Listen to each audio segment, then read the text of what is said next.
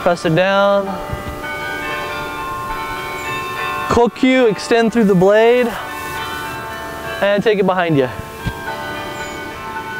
And back. Hands forward, head side to side. If your neck has never been injured and you know it's a good thing, you can go all the way around. Lightly, both ways. Let your head hang. Let them pull your body all the way over. Straighten your legs without locking your knees. Bend your knees, let go of your hands, roll up by taking your knees over your toes. Knees over your toes. Watch me from the side. Look, and this. So what you're wanting is when you're hanging over and your legs are straight, but your knees are not locked, your knees are slightly out, you just move your unlocked knees over your toes. That changes your hips and it rolls you up. So just roll out and to the side in a very relaxed kind of way. So totally take the muscle out of your hands. They're just hanging. Hey, Jeremy.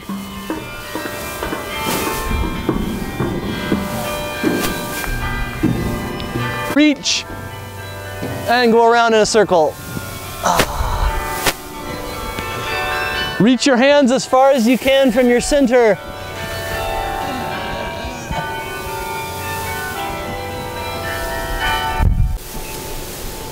Cover your front foot. There you go. Whoa.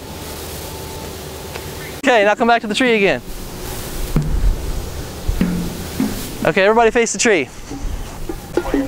And Nino Boken Saburi.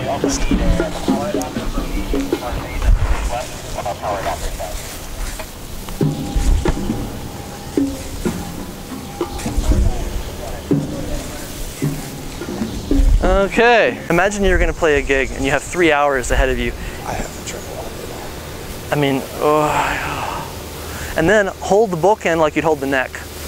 So it's more of a full contact, it can't escape, it's not going to slide sort of deal. So you're put it in the place that's most advantageous.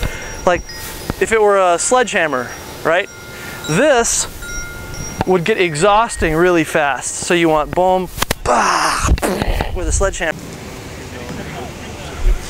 Starts like 2, cuts down, skis on the same side. Bump. Like number 5, to the other side, side step, skis on the same side. Bump. Bop. Bop. Bop. Bop. Ski to the left. Yes? Questions? Feels that I'm doing that, that I'm pulling. But remember, we're not a sword style. So we're not adjusting for pulling a weapon out of somebody because we're never going to cut anything with a wooden sword. The point is what your body does.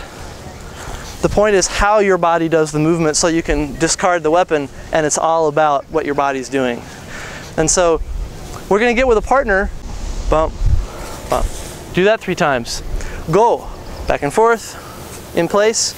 So you go that way, I went this way, you go that way. Bump, bump, yon. Bump, bump, bump, bump. So you're back to the right foot forward, and then go. Bump.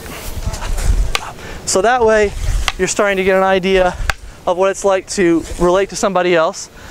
You do it 3 times, you're back to the right side forward. And then go ahead from there. 2, Nino. You're gonna go the other direction. You're like yeah, instead of being an actual mirror, you're going to duplicate what he's actually doing. So as he goes back that way, you go back that way. Yeah!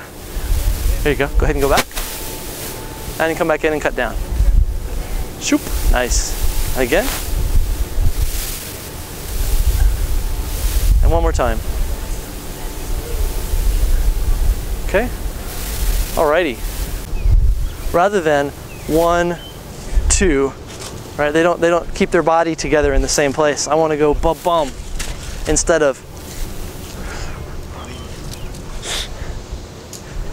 I want to go 1, 2, because it commits me without making me choose which foot I'm going to put my balance in. So if my appropriate stance is as wide as I can lift one foot or the other and not let my head wobble, right? Then what I want is to reestablish that as soon as possible. So I pull myself into my forward foot and bring my back foot up so I can again have choice between my feet anytime I want it. Does that make sense? So we take long steps, but there's always so that we're back in this position again. So it's not this, it's this distance, which is a little bit more than shoulder width for me, right? It depends on what your structure is like. You want to make sure that you can lift one foot or the other simply by shuttling your weight, so that when you do this, it doesn't make your head do that. Bokken Suburi.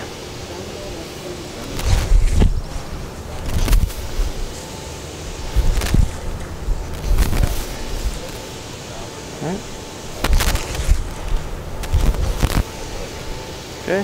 4のボケン素振り。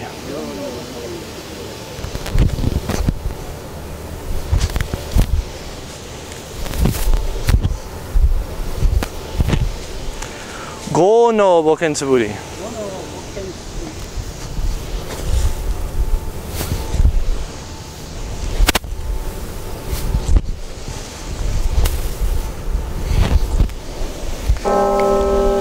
6の